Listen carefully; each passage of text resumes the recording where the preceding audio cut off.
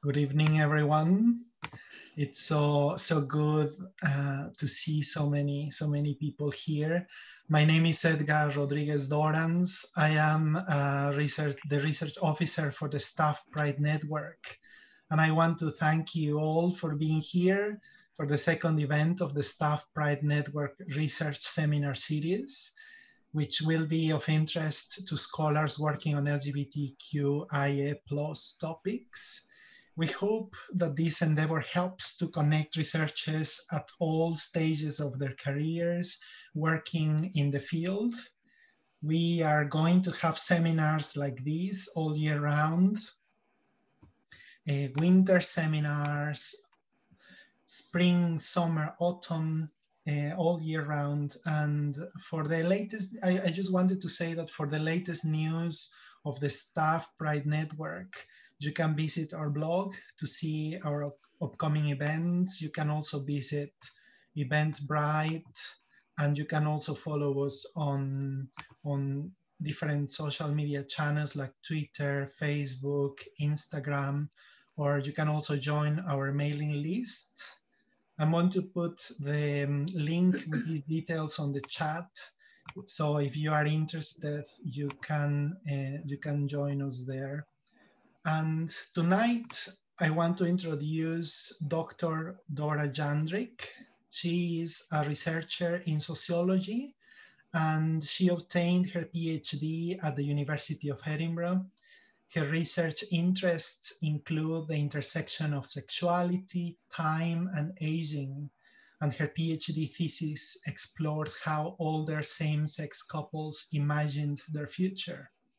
She worked on a project which investigated experiences of invisibility of bisexual employees in the UK, and currently works as a senior tutor on undergraduate level sociology at the School of Social and Political Science here at the University of Edinburgh. And Dora presents tonight a talk entitled Imagined Futures of Older Same-Sex Couples in Scotland. The talk will be followed by a space for questions and comments. So now I will invite you to listen to Dora. And Dora, thank you so much for doing this. Yeah, thank you very much for the nice introduction, Edgar. I will just share my presentation so everyone can see it. Okay, so thank you once again for giving me this opportunity. It's very exciting to be here, and I'm looking forward to the Q&A afterwards. So my name is Dora. As Edgar mentioned, I have a PhD in sociology from the University of Edinburgh. And tonight I'm going to talk about my PhD research in which I explored how older same-sex couples in Scotland imagined their future, how they thought about aging, and what role the past and present had in this imagination. So to start with, I would like to give an outline of the seminar. So firstly, I will provide a brief outline of the research context that actually drove me to do this research, and then a bit of a historical context of the participants' lives, because as I was looking from their past to their present, the historical context in which they grew up was really important, and you'll see why. After that, we'll move on to the research questions, which I will just kind of lightly touch upon. I don't want to go into too much academic discussions tonight, but if anyone has any questions later on, we can definitely address them. After the research questions, moving on to methodology, just to explain what I did, how and why, and basically then showing you some data, which is always, for me at least, the most interesting part. And then I'll end with the contributions, some conclusions to my research, and kind of what I plan to do next. So beginning with the research context, when I started thinking about doing a PhD, I actually wanted to do a project that concerned the representation of older people in literature. So my master's degree from Croatia is in English literature, and I just finished a seminar in aging, and it was all very interesting. So while I was preparing this presentation, or well, proposal, I realized that there was a very big gap on research on the aging LGBTI community. So that kind of led me in a direction to explore this more, and obviously strayed away from literature and more into a sociological context, which was a completely new area for me. So it was very scary, but it ended up well. Another thing that was really driving my research in particular was this erasure of the older population in general from the stories about the future. So there is this very prevalent negative stereotype of older people not belonging to the future because of their age, their health, their deteriorating mental or physical state, that they cannot contribute both economically or in some ways even by procreation to the future of their nations. And just kind of to illustrate this, if you Google older couples, these are the pictures that you get as top search results, which not only show the kind of the heterosexual norm of aging and coupledom in later life, but also don't really represent the variety of the aging experience, because not everyone looks this good or probably feels this good or is able-bodied or has this perfect smile when they reach older age, but nevertheless, they are still happy and content in their relationships. So this is something that I try to do with my research, to show that there are other ways of aging, and that aging is a subjective experience, and that there isn't one single proper way in which people have to age. Now, moving on to the historical context of the research. So I was looking at people who were over 55.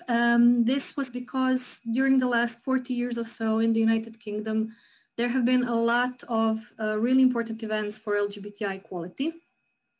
Some of them we can see here. So the first photo represents campaigns against Section 28. And I'll mention Section 28 in a bit. And the second one is when equal marriage passed as law in the United Kingdom. So the historical context of the research and of these participants, of the couples that I talked to, was framed by heteronormative norms. And just for those who are not kind of familiar with the term, heteronormativity is the idea that heterosexuality and opposite sex coupledom is the only proper way to form a relationship. And, you can't have children unless you're in an opposite sex coupledom and heteronormative couples. As we've seen in, the older couples that I showed you just then, that's a clear illustration of this heteronormative older age. However, the problem here also begins when these norms are translated into the legal framework.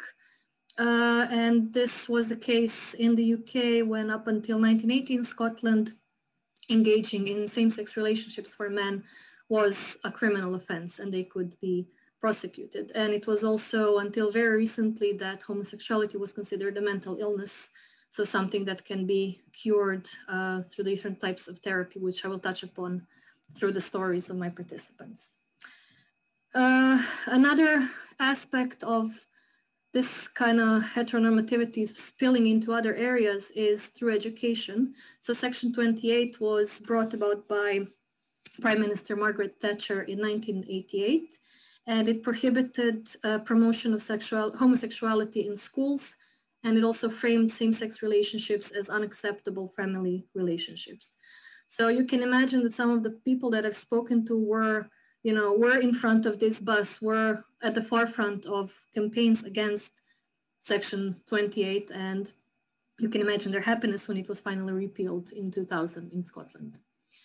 Finally, even after homosexuality was decriminalized, we had a very big problem with the HIV/AIDS epidemic in the 80s and the 90s, which then further added to the stigmatization of men who have sex with men. And they pushed kind of the things that were won, but till then back a step, saying that, well, this is what happens if you engage in same-sex relationships and in sexual intercourse and behave in this way, which was obviously, as we know now, not true. Thankfully, things changed and things are changing, and Scotland is a very good example for this. So I made a little timeline of kind of all the positive things that have happened, which we hope will continue. So as I said, starting from the decriminalization of homosexuality in England and Wales in 1967. It was repealed, sorry, it was decriminalized in Scotland 13 years later. And while some might think of this as, you know, what was Scotland waiting on, it was the case of Scotland wanting to have the act of decriminalization completely transparent and covering all aspects that some of the English acts didn't cover. Finally, I think things started looking up really in Scotland after the devolution of the parliament in 2000. And at that time, Section 28 was repealed and abolished in Scotland. And it was only abolished in England 3 years later. So there's still this time difference. And in 2000 as well, openly LGBTI people could serve in the armed forces in Scotland. Following this, we have a couple of acts that have increased equality. So we have the Civil Partnership Act in 2004, the Adoption and Children Act in Scotland in 2007. There's also the Anti-Discrimination Act in 2010. And then one of the biggest victories for this community, the Same-Sex Marriage Act, which again has its own criticisms, but it's something that I didn't really, some of my participants addressed this, but it's not kind of the point of my research.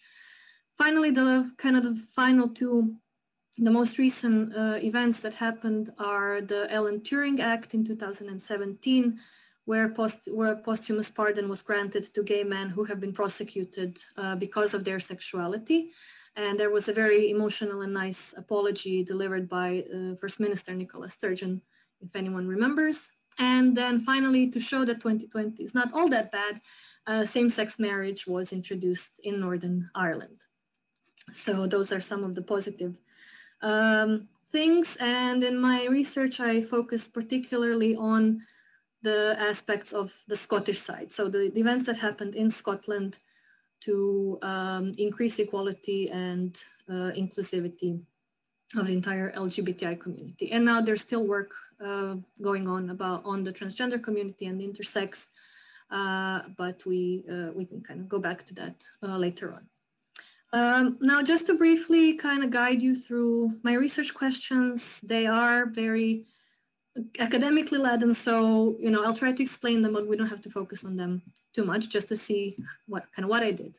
So I had an overarching question that asked very simply, how do older same-sex couples navigate the intersections of sexuality and aging in imagining their futures? Which means, how is their sexual identity and their age, how do they feel about the aging experience? So is their sexual identity something that they are aware of as their age? Is their age more prevalent? How do these two things combine in thinking about the future?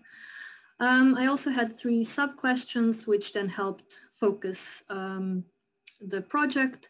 So what is the connection between the past, present, and future in the couple's narratives of their imagined future? So I will show this later on. There is this very strong link between the 3 times, in that as we think about, past, present, future, kind of linear, but through the stories that I've heard, it's very clear that the perception of time is not linear, and the way we talk about time is not linear. And as much as the past can impact the present also creates the past. And I will show you this in some examples.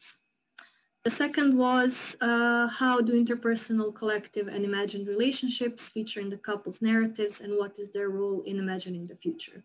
So there was a lot of talk about the partners' relationships to each other, but also an imagined relationship to the Scottish community. So half of my participants were actually from England, but they felt Scottish. They felt like they belonged to the Scottish society. They felt very welcome, and they felt this link to the community here. And then I was looking at how these relationships that they formed throughout their lives basically created their identities and how they will go on in the future. And then the final question that I addressed was, how do themes of historical time, generation, and sexuality appear and intersect in their accounts? So this is similarly to kind of the overall question, looking at time as it is objective, we can call it. So years in which something happened, and then the years in which the participants were born and grew up, and then their sexual identity. How do those 3 things mix basically to create how they think about their future? So moving on to what I did, I used semi-structured joint interviews. So I will unpack this. Joint interviews meaning that I interviewed both partners together. So there was no separate interviews with each partner, and I did this on purpose to get a very deep account of their relationship. So I wanted both of them to create the story of their life together. Semi-structured meant that there was no strict interview schedule that we had to follow. So I had an overall kind of topic guide that I wanted to discuss with them, but the couples were free to talk about whatever they wanted. And this provided a very rich set of data, but also it gave the couples power over the interview process. So they were deciding what they want to talk about and what not, which is very important in researching vulnerable populations such as older people or sexual minorities. In between the interviews, so I did 2 interviews with each couple. I left the couples a notebook in which I asked them to write or draw, or there was even a poem in one instance about how they imagined their future. So these accounts were produced by the couples in their own time. I gave them usually between 4 weeks and 2 months. That was the kind of the timeline. And I came back to them in the second interview, and then we talked about what they wrote. And what was interesting in this way of collecting the data is that some of the things that the participants shared in the accounts were not shared in the interview. So there was different sets of stories that were shared in different ways. And as I said, so my participants were same-sex couples in Scotland. At least one partner had to be over 55. So to ensure that there was this knowledge, maybe even not first-hand knowledge, but the contemporary existence of the people and the events that I talked about. And I just want to put a disclaimer here that by saying, that I'm doing research on older couples, 55 is by no means a cutoff age for being old. But as if you've ever done academic research, you know that you have to categorize and justify and explain all the decisions that you make. And 55 is often used, especially in stories about jobs, employment, and retirement, as the cutoff point. So that was, just an arbitrary number I decided to go with, which then worked in my favor to include all these experiences. So my final sample was 7 couples, 14 participants, and the age range was from 36 to 77. What was interesting that the younger participants, so there was a man who was 36, but his husband was 63. So the participants on the younger end usually had older partners, and the older participants were closer in age in their relationship. So there was this diversity of experiences from, people being there, repealing Section 28, to people learning about it in schools, which was very interesting. Okay, now moving on to the interesting bits, or the illustrative parts. I'm going to talk about the findings, so the data and the stories that I've heard. As an introduction, some of the key points that we're going to see here and that I will come back to are kind of that the experiences from the past impact the participants' lives in the present and their imagination of the future. And then, as I said, the perception of time is not linear, and that the participants had 2 ways of imagining the future. So short-term future and long-term future. Short-term future is the future that will happen when we are alive. So in all of our lives, when we imagine, we can also divide this future into 2 ways. And the long-term future is the future that happens after we die.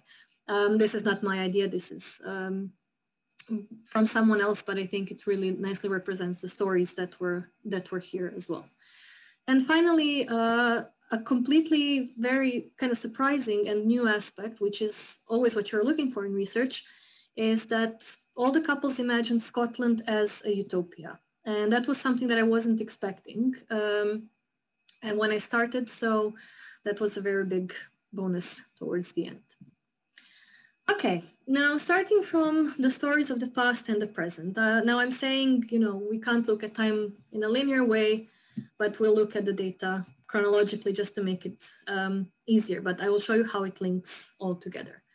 So Fred, 67, he's now married to Robert, who is 76.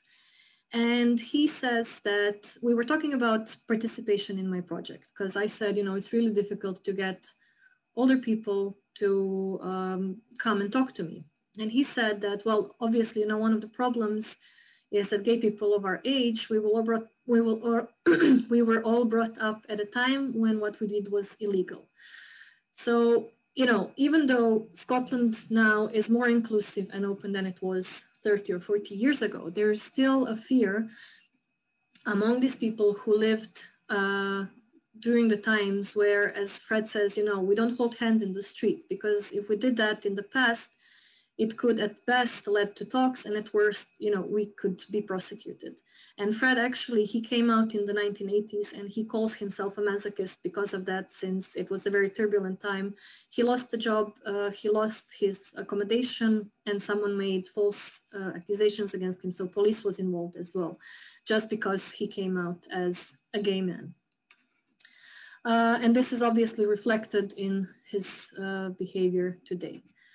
Robert, his husband, was married to a woman at one point, and that is a very common narrative in older LGBTI people, especially with women, which I will show you in a bit.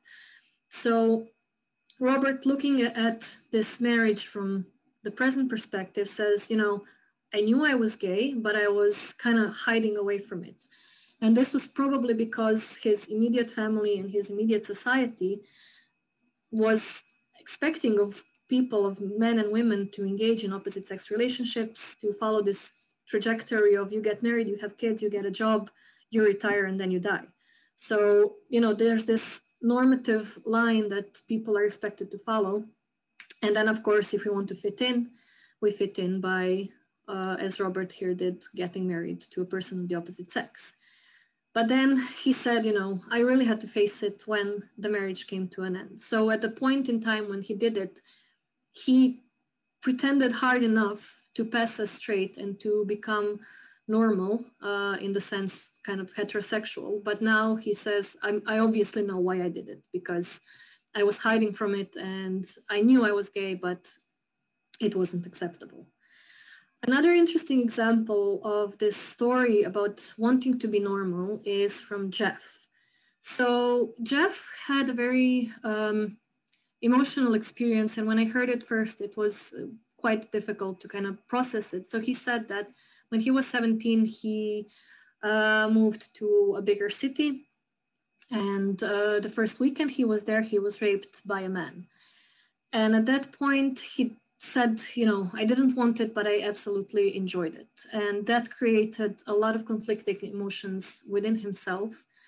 And as you can see, said, I then had to spend the time discovering what on earth it was that was so fantastic, but I was also very unhappy. So that led him to actually go to the doctor, and the doctor recommending for him to do aversion therapy, which is just another example how homosexuality, especially being a gay man, was perceived to be a mental illness or something that can be cured by enough therapy.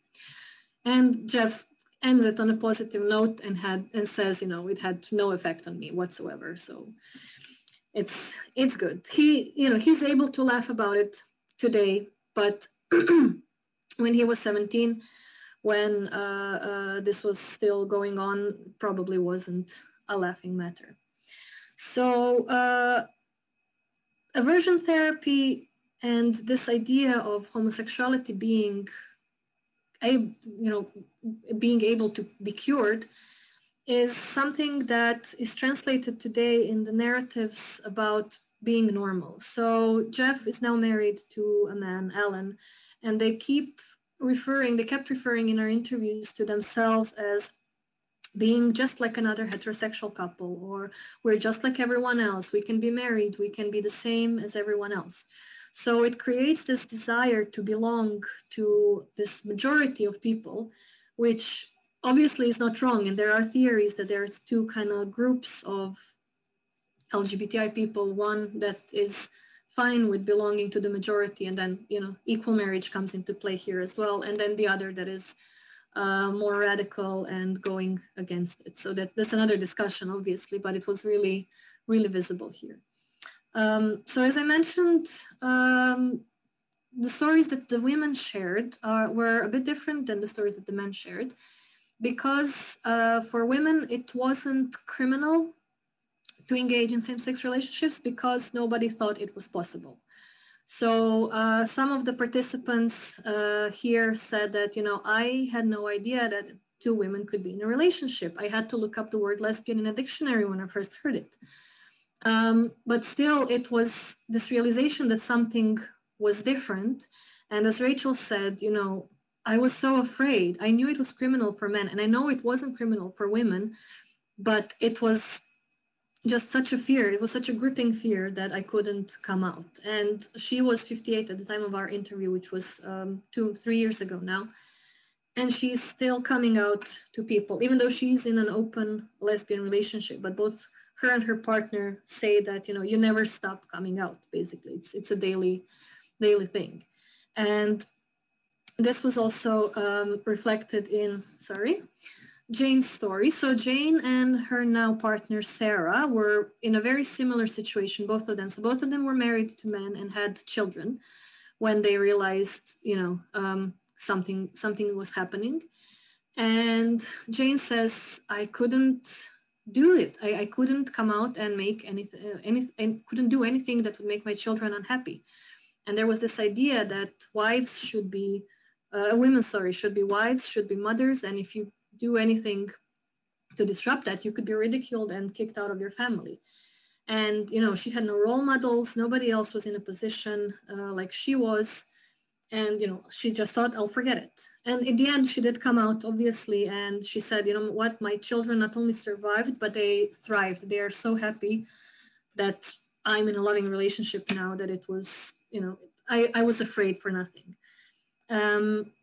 So Sarah, her partner, and Jane now work actively to advocate for equal marriage and to allow women to support women coming out and to provide any type of counseling that they might need, which I think is a really good way of using possibly negative experiences from your past into something positive in the present. Okay, now moving on to the short-term futures. So these stories concern mostly health, care. They ended up with death, just kind of timeline-wise. But there was a big fear that surrounded the short-term futures that the couple shared. So Fred and Robert here discussed care homes and private care. So thankfully, as Fred says, in Scotland, affording private care shouldn't be a problem because Scotland offers free personal care for the elderly. So that's good. So they could stay in their own home for as long as possible. But they say, if we need to move into a care home, we want to be together. We don't want to be separated. And then Robert says, being separated in care, I regard almost as a fate worse than death, which is, it just makes you think how difficult it is for some people to imagine having something so simple, just, needing care or professional care and looking at it in this kind of way. Another story about care homes was from Jane and Sarah, who talked about being, too demented or not being able to tell the care staff that they don't want to be put in dresses, they don't want to be given perms. So this is also very stereotypical of how older people are supposed to look in care homes. But it also says something about their independence and the way that they dress as reflecting who they are. So this was also shared by another female couple who said, I only wear jeans and trousers, but if I go to a care home, I know they're going to put me in a dress with flowers, and I don't want that because that's not me. So there is this fear of completely losing one's identity, not only identity as a lesbian woman in this case, but just stripping down a person to a number. And one of the ways in which some of the couples tried to maintain their independence or talked about maintaining their independence and control was through assisted suicide or euthanasia. So some of them hoped that euthanasia would be legal by the time that they need it. Unfortunately, there's nothing going on in the UK or in Scotland in that sense. So I'm not sure that they will live to see it. But Sarah and Jane had something that they called the Blue Pill Day. And it was a day in which they kind of thought about their living circumstances and decided whether or not they will end their lives together. So you can see my response is, well, you know, I'm not sure how that goes, but wouldn't it be difficult to find such a pill? And Sarah is very confident. She's like, no, I have medical background, you know, we're fine. And we came back to this in the second interview because I really wanted to know more. And they said, you know, it is something that we actually do every year, but it's not always in our minds. So it's a way out of a society that might not understand us, or if we feel cheated, or if we don't get the care of if we're separated, you know, it will only be the case of, are we strong enough to literally put the pill in our mouth, which I think was a very strong image of how strong these people wanted to keep their independence. And I mean, everyone wants that. Finally, the long-term futures were more positive. So these stories were about hope and trust, and Scotland as a utopia. So Gloria here, this is apart from the written account actually, and she writes about the children in her life. So Emily, her partner, her children and grandchildren somehow make the future seem a more real place. So Gloria talked about when she imagined the future, she only sees this dark cloth and can't really envisage what's going to happen. But when she thinks about the kids, she thinks about, okay, well, you know what? They're going to be happy. They're going to be good adults. The world is going to go on with them inside. So she's actually using children as extensions of herself in the future, even when she's not around, when she dies. Rachel and Kathy also talked about how in the future there will be a need to continue the fights that have been going on so far. So as Rachel said, we can't sit back on our laurels and think we've won. Sorry, they should say we can't, not we can. So we won some battles, but we haven't won the war yet. And it's not enough for us to kind of relax and say, okay, well, we have everything that we wanted, so who cares?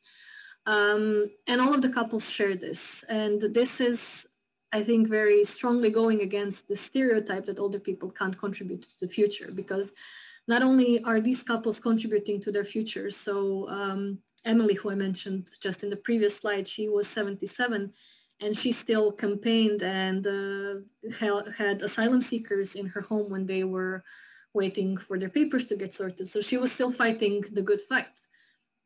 And not only that, but these couples were the ones who made the present possible, the present situation that we can see now. And so I think this really goes to show that it's not as easy to sign off the older generation as people might think. Finally, the fight for equality wouldn't be possible without a supportive political environment, which was something that all couples agreed on. And Ellen says here, you know, we have 2 LGBT leaders, 2 parties, and as a gay couple, we feel safe. So our future in this country is safe. And this importance of representation of LGBT rights in the parliament means so much for him and for Jeff, that they feel, you know, completely at ease with their lives, despite of what happened up until now. They feel that that Scotland is the place to be. And this is reflected in kind of Jane and Sarah's discussion about the First Minister, Nicola Sturgeon, who has shown support for the LGBT community on numerous occasions. And as they say, you know, it's incredible. It's so supportive. It's been amazing. Another interesting thing about this is, as I mentioned, some of the people were from England. But all of them put a lot of trust and hope in the Scottish government. So Emily called actually Nicola Sturgeon our fearless little leader. And she said that she was like a terrier who bites and doesn't let go. So when she wants something, you know, she's fighting to get it. And it's this idea that Emily felt so comfortable being in Scotland and so welcome by this country that she immediately said, you know, she's our leader. It's not Boris or whoever is down in England, but Nicola is is who we look up to. Okay, now going back to kind of the key points that I mentioned at the beginning, and based on what I just showed you, these are some of the main ideas that I kind of found in my research. There are more, but these are the key things. So obviously past and present experiences impact how people imagine their future, and not only how they imagine it, but how they create it. So none of these people want to see the past repeated, and that's why they actively participate in campaigns, in being activists, working with Amnesty International, for example, Stonewall, and all these other organizations to make the future a better place for younger generations. And that ties in then into this idea that older people do have agency in the construction of the future. And just because, maybe some of them are unable to work or unwilling to work or contribute economically, there is so much that today's generations own them in terms of the past that is so easily forgotten that we have to keep our mind on. This imagination of the utopia that is Scotland is based on what we know and what are surrounded with. So utopias aren't imagined or created out of some weird idea of this ideal place. It is actually taking the good things from where we are and, kind of making them bigger in our imagination. So all the things that the couples shared about Scotland will go into another direction. From Brexit, we will have independence, we will not be isolationist or xenophobic. That's all based on their experiences with this country so far. And then finally, the long-term future was more optimistic in the couple's imagination, as they've shown. So the short-term future was based on their fears and expectations of health and care services, which was a combination of what they've heard goes on in such settings, but also there is still discrimination present, not only for the LGBTI population, but for the older population in general. And some of the fears stem from their past experiences. If we look back to Jeff's stories and his experiences with doctors, it's clear to see why he would be distrustful of professional medical staff. So just before I finish, I would just like to mention briefly something that I'm working on at the moment. So I'm currently applying for fellowships to do my own research. And this research would be a project that would investigate or explore the LGBTQ plus population in Croatia. So this was kind of brought about when I was actually doing my PhD. I found quite a lot of parallels between Croatia and Scotland. And I think in terms of LGBTI equality, Croatia today is what Scotland was 25 years ago. So there is room for improvement. Some things are happening. Hopefully the future will be better. But I also think that Croatia's recent history with the war and independence, also the independence referendum, will be interesting to see how older LGBTI identities exist and develop through these times. And basically the end goal of this project, if it goes through, is to strengthen this international research on LGBTI aging and to raise awareness about the population in a setting that's not doing much to protect its most vulnerable groups. And that's it. Thank you very much.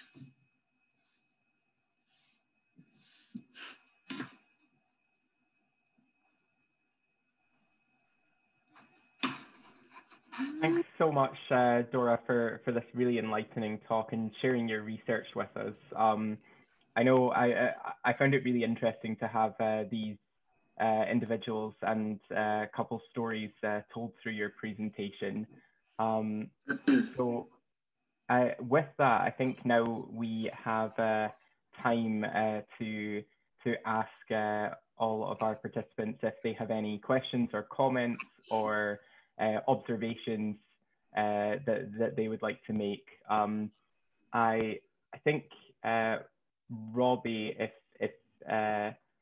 the best way to do this might be if people are either happy to log their queries or comments in the chat function, or if you're happy to turn on your video and ask your questions directly. I'm not sure, Robbie, do we have a raise hand function on Zoom here? Yes. Well, I'm just sorry. I'm just checking. I don't think we do we? No. No, I don't think there is one on Zoom. We do have. You can put your. Oh God! You can put a yes. We have responses, so you could put a yes in your thing if you have a question you'd like to come to, and we'll come to you in order.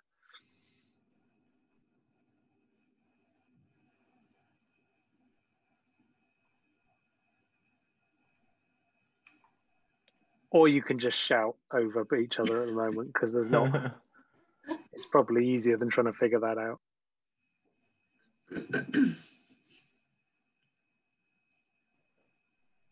So I guess if I'm okay to start off with one question I had, and just kind of reflecting on one of the images that you shared with us initially in your presentation, when you said you Googled old people, and the two images you shared with us didn't really show a lot of diversity there. And I was just wondering if you've come across either kind of during your research or following your research, if you've come across any particular examples of successful aging for same-sex individuals, just noting that successful aging does tend to focus on heteronormativity, heterosexual couples.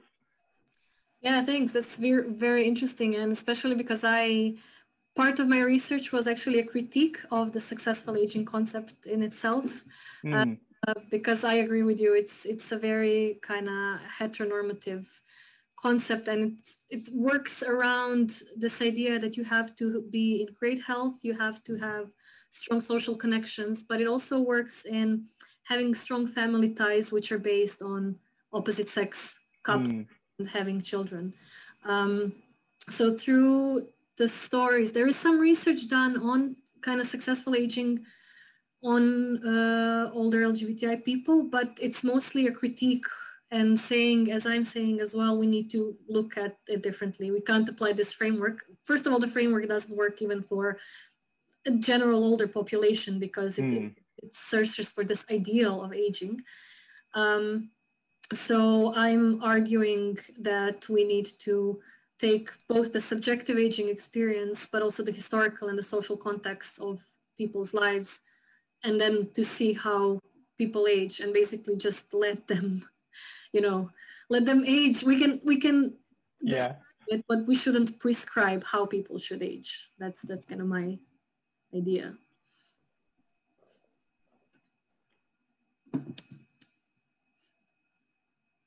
And Edgar, do you have a comment there? Is there a hand raised there? Yeah, I think he's clapping. Oh. I was just clapping for that comment. Everyone should be able to have this agency to self-determination to decide how they age or how we age. I think there is a question in the chat. Yes, I think we've got a couple of questions in the chat. Just looking at this from Laurie, they're interested to hear whether there were any reflections on younger relatives who have come out as queer. You mentioned in one of your stories, I think, Emily's daughter, who was in the process of adopting 2 children, I believe. Yeah, with her partner, yes. So that was actually really interesting. So not all of the couples that I've spoken to had children. So I think it was 6 out of 14 of them had, so 6 participants out of 14 had kids. So in some couples, both partners had children, in some only one, and in some none of them. So In Emily's example, she had a queer daughter and I think a queer son as well. And Sarah and Jane had 5 children among them. And I think that 4 of them came out as queer. So, and I was really looking into, there's very little research on this. And I was really looking into, you know, does it mean something that if your parents are in a same-sex relationship, obviously doesn't kind of dictate that you should be queer or come out as well, but does this environment create such a positive and you know, neutral ground for coming out that it's easier and it's more acceptable? So that was something that I was really interested in. But then on the other hand, we also had, I also had a woman whose daughter was fine with her sexual identity, but her son was working in the military, and she almost tried to justify, you know, oh, it's kind of a boy's world, he's macho, so he doesn't really understand this, so I don't talk about it as much. So there was a lot of different experiences with children and younger relatives. There is a cousin actually of Jeff and Ellen who was coming out as gay, and they were very proud that they could help him and guide him through this process and so on. So from the point of view of the participants, they were very supportive to both their family and other people who needed it. But sometimes they didn't get that in return, which was, you know, unfortunate. That's very interesting, and thank you very much, Laurie, for that question. I'm just trying to keep up with the comments here. I know, Esteban, you've mentioned here two queries. Are you happy for me to just relay these to Dora? Yeah. So Esteban asked us 55 in inverted commas, old enough for addressing aging here. And secondly, what is the relation between your qualitative sociological research and the other ones made on psychology?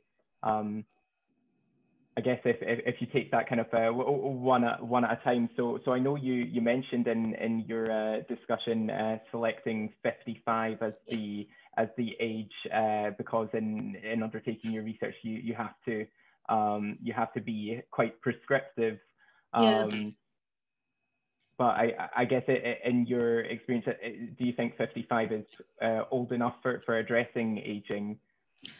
Well, I think, you know, if we think about it like that, we can start, I mean, we start aging as soon as we're born, which is, I know it's a very general, simplified idea, but I think it is. I think based on what I've seen, I think 55 was just a good cutoff point where people started to think about retirement, you know, plans that they need to make for later life.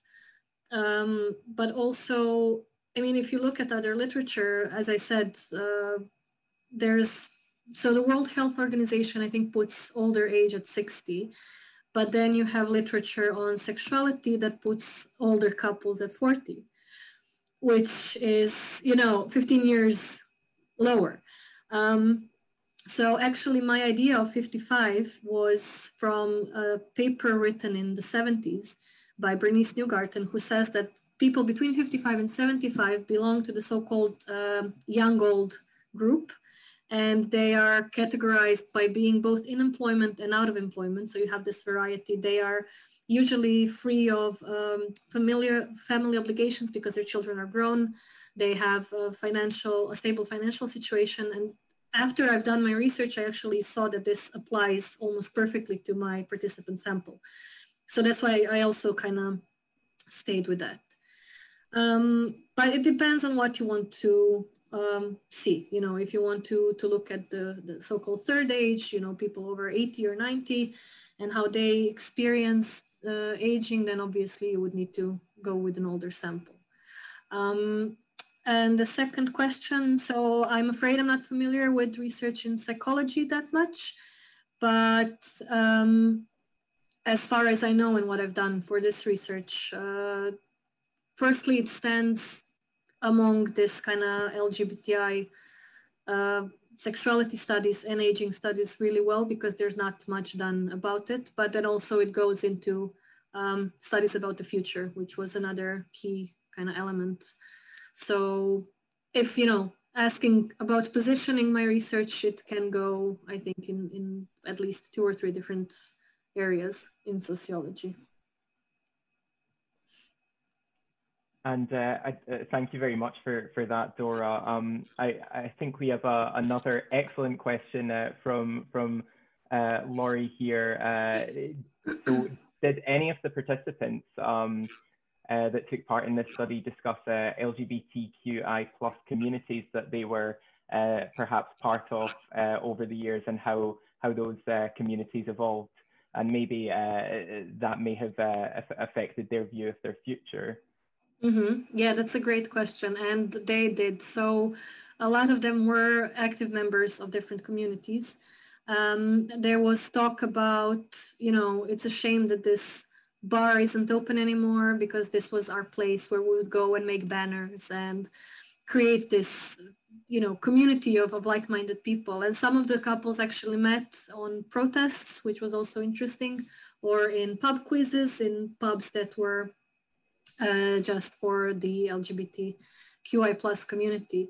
So now there is optimism about these organizations. So especially LGBT health and well-being was one of the main ones, because of their work around mental health, actually, which is becoming more and more prominent today.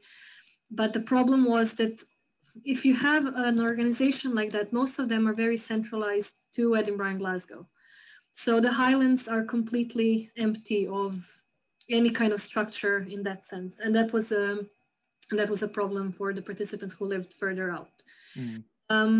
And I think their belonging to these communities and their participation in them definitely affected their view of the future, because they, explicitly talked about, as long as we have this government, we're going to be fine, because this government supports the work of these organizations. So as long as nothing changes, this will be, a good place in the future. And yeah, I mean, one of the participants was one of the kind of founding members of one organization, which due to confidentiality issues, I cannot mention. But, for him, that was his life. That was the battle that is never ending. So it is definitely something that's a very big part of their lives. Thank you very much. I think we've got another question here. Sinead mentions that found it interesting that you're referencing family as biological family, and the question there being, did any of the participants have perhaps non-nuclear versions of families? Or they've specified not non-nuclear, but almost a chosen family. Yeah. So absolutely. I think one of the positive things about this sample was that none of them had experienced alienation from their family. So that's something we see today still happening, especially with younger people who then are getting kicked out of their homes, and then there's this whole problem of homelessness among LGBTI youth. Fortunately, the people that I spoke to, even though we might expect it, being, 1970s, 1980s when they came out, you kind of think the older generation might not be as understanding, but actually they were even more understanding than some people we can see today. So I did ask them about support networks specifically. So if your family is not able, or you don't live close by, do you have a kind of a support network? I didn't use the terminology chosen family because I didn't want to kind of put words in their mouth. But all of them had a group of friends, or even just the next door neighbors who were, they are here for us no matter what happens. This was in very practical terms. But in terms of kind of belonging to a wider community, it wasn't necessarily limited to the LGBTI community. So they felt they were part of, obviously, that community, but also the community of their peers, maybe in age or in kind of general, as I said, the Scottish the Scottish population. So yeah, it was, I honestly expected that there would be much more chosen families and support networks than good relationships with biological families. But thankfully I was proven wrong. And especially, you know, as I said, the kids were in most cases were very supportive of their parents, and were happy that they came out. Yeah, I think that's definitely a really interesting finding from your research, and probably one that wasn't as easy to anticipate, but certainly a positive finding to bring from that. I'm conscious we're just approaching 7 o'clock now, but if anyone had any final questions they'd like to ask before I hand back over to Edgar just for his final comments and to talk about the next upcoming in our research seminar series. Is there anything else anyone would like to ask?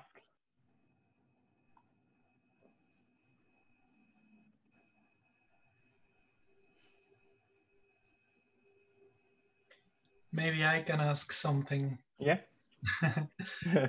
Did you find anything about, I was thinking about single people who are not in a relationship. What about them? Okay, so as I didn't talk to single people, I can't really, you know, advocate for them. But I think it's, in some cases, it might be a more difficult situation. I know some of my participants talked about people who were obviously belonged to the LGBTQI community, but didn't come out. And they had no support. So they did come out and they were completely alienated from their family and friends, or they didn't come out and didn't have anyone. So, and this was mostly the case when I was in the Highlands. Because of the distances, people couldn't socialize and couldn't find support in communities or in some organizations. So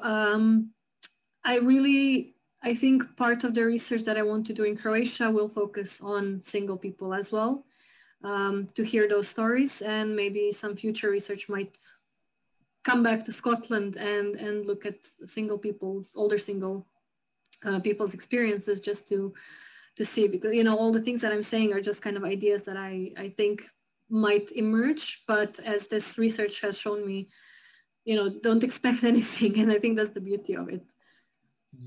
Yeah, exactly.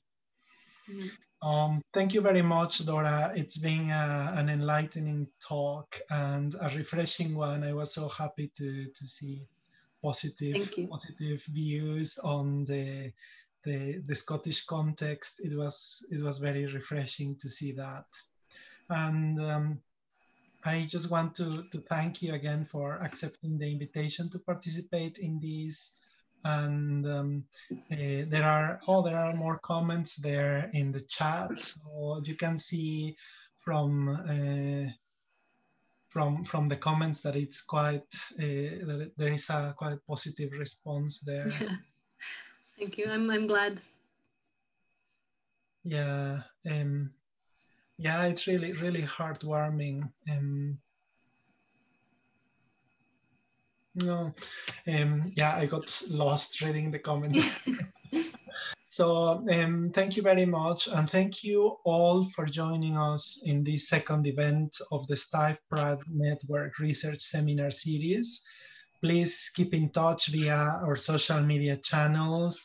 And thank you, Dora, for this fascinating talk. And thank you, Robbie and David, for your support in running the event. And thank you, all participants. And keep an eye on the social media channels and the Eventbrite page of the network, because we will be advertising the following events and the following seminars. And well, thank you very much, and good night. Thank you. Bye. Thank you very much.